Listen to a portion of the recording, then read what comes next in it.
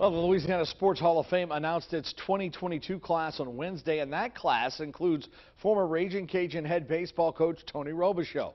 He's the winningest baseball coach in Louisiana collegiate history, having won 1,177 games in a 33-year career, cut short by his untimely death in 2019 at the age of 57. At that time, he was the seventh winningest coach in NCAA history. Still ranks 28th among Division I coaches all time.